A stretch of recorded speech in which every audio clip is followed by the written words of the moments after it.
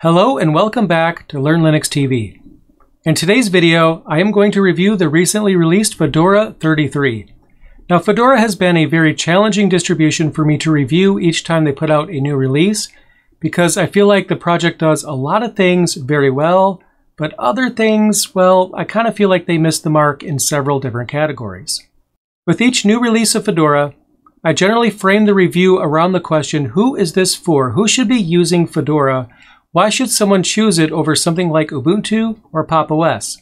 So let's go ahead and dive into Fedora 33 and see if that question can finally be answered.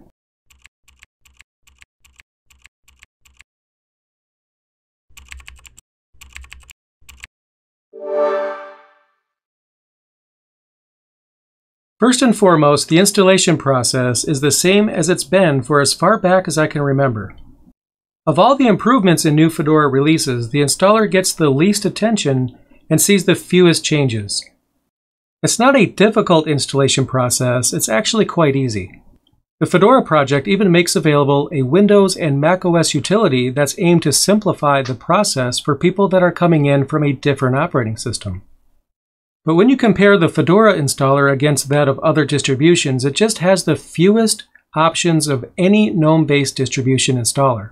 It's not terrible, it just needs more options. But to be fair, I won't consider this a downside of Fedora because the installer does get the job done. It does legitimately install Fedora on your laptop or desktop, and that's exactly what it aims to do. So it does succeed at the task it was designed for. I just feel like if the developers would put more time and attention into the installer to make it more modern, that would go quite a long way. Fedora includes the latest version of GNOME, as always, and this time around, GNOME 3.38 includes a brand new welcome screen. This new welcome screen is designed to give new users some general hints as far as how to use the desktop. This makes it easy for newcomers to learn where important things are and provides a bit of handholding that beginners are sure to appreciate. There's nothing truly exciting about this welcome screen, but honestly, anything that can make the user experience better is definitely welcome. When it comes to look and feel, Fedora has always lagged behind Ubuntu and Pop! OS, in my opinion, because it has the least amount of branding as possible. The wallpaper this time around is actually, well, awesome. It's probably my favorite default wallpaper the project has ever had. But aside from adding the Fedora logo to a few places and adding an awesome wallpaper, Fedora defaults to use the GNOME default look and feel as much as possible, and they add virtually nothing to make the look and feel stand out.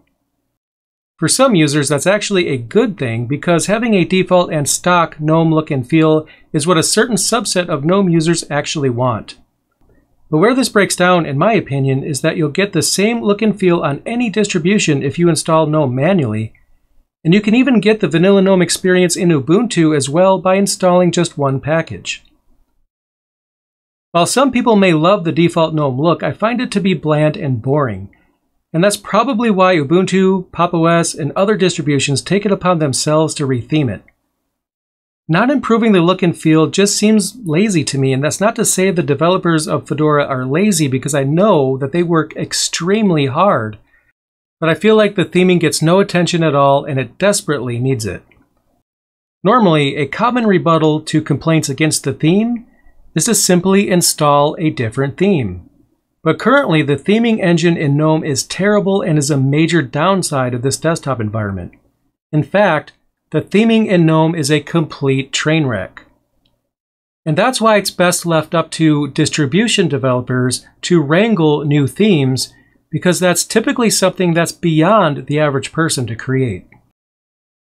Now, to be fair, GNOME will be releasing a new theme engine at some point in the future, and when they do that, this will be a non-issue because theming will be extremely easy. When it comes to default apps, I've already mentioned that Fedora 33 comes with GNOME 3.38 as the desktop environment by default, which is a release with improved performance, but not so many standout features. The ability to customize the application grid with folders as well as being able to rearrange the icons is nice. I also like being able to enable the display of the battery percentage without a custom tweak, And having a separate reboot and power off options in the system menu is nice as well.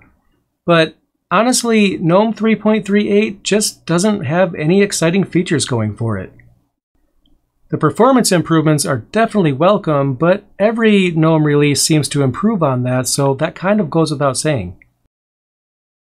The pre-installed applications this time around include the usual fare that you're probably already accustomed to if you have already used Fedora in the past. For example, Firefox as the default web browser, LibreOffice as the Office suite, Rhythmbox for music, and then the usual array of GNOME apps such as Maps, videos, photos, and so on. As with previous releases, the way that you typically install new applications in Fedora is still done with GNOME software. GNOME software is actually a highlight of Fedora in my opinion because the integration with GNOME software is probably the best of any distribution. It just works flawlessly. If you see an app available in GNOME software, installing it is extremely easy. Installing updates is pretty straightforward as well. There's actually a tab in GNOME software that's dedicated to updates. And that makes it very easy for pretty much anyone to understand what updates are actually available, and it's just a single click to install them all. Unfortunately, where I think Fedora falls down within the software side of things is that you'll rely on third-party repositories quite often to get software. In fact, I find myself using third-party repositories more often in Fedora than any other distribution, and things that are normally included in other distributions in the stock repositories are only available in third-party repositories such as RPM Fusion that you have to install.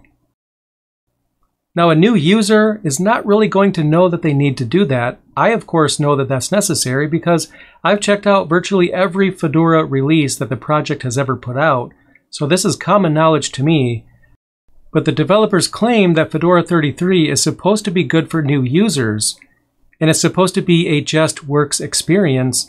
But when it comes to software, I really don't find that to be the case because when you compare it against Ubuntu and other distributions, I just don't think that you should have to rely on third-party repositories as often as you do in Fedora.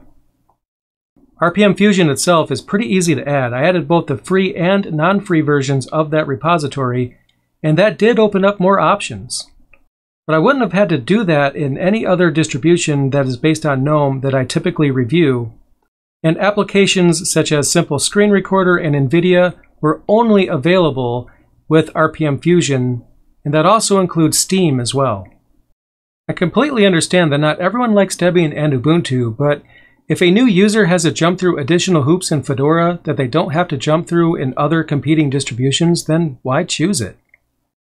Now, like I alluded to earlier, the release notes for Fedora 33 mention that it's supposed to be a just works experience and a good fit for beginners as well as advanced users. Unfortunately, with my test, I find that Fedora is a great distribution for intermediate and advanced users, but it's absolutely the last distribution I'd recommend for beginners. Ubuntu and Pop! OS make it very easy to add NVIDIA drivers, the proprietary NVIDIA driver for those video cards that require it, but Fedora makes you jump through unnecessary hoops to do the same thing. And don't get me wrong, I get it, the NVIDIA driver is proprietary and pretty much evil. But if someone wants to play games and their computer has an NVIDIA card, then regardless of the politics surrounding the driver, the user is just going to want to take full advantage of their hardware and just get it to work as easily and as quickly as possible. In summary, many users out there, they just don't care if the driver is proprietary. When it's time to have leisure time, they just want to play their games.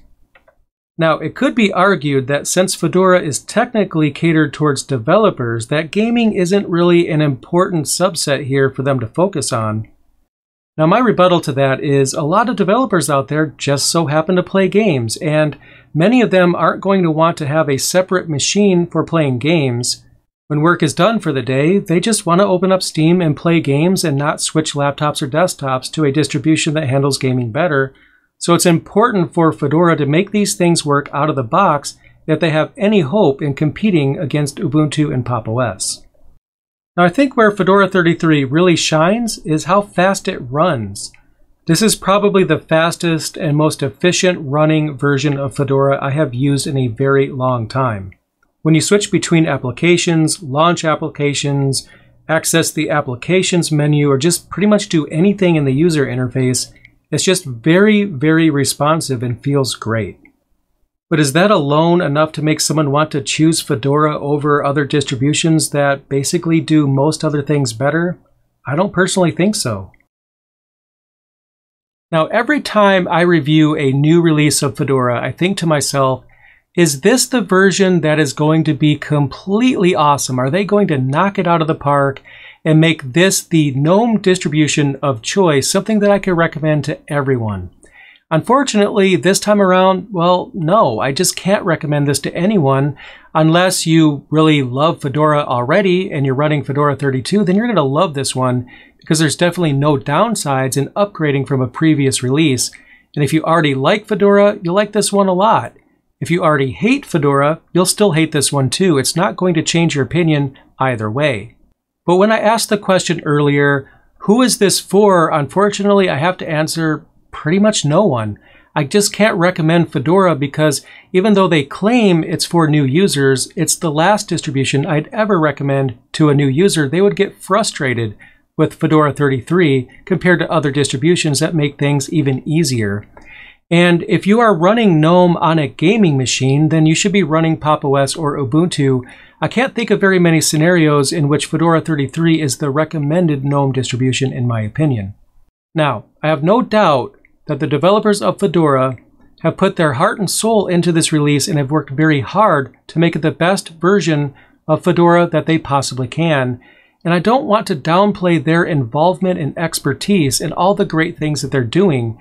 But when I look at this through the lens of a desktop distribution and whether or not I can recommend it to my audience, unfortunately, the answer is no.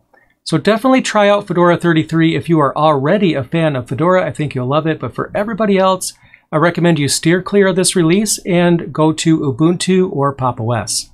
So what are your opinions of Fedora 33? Let me know in the comments down below, and I will see you again real soon. Thanks for watching.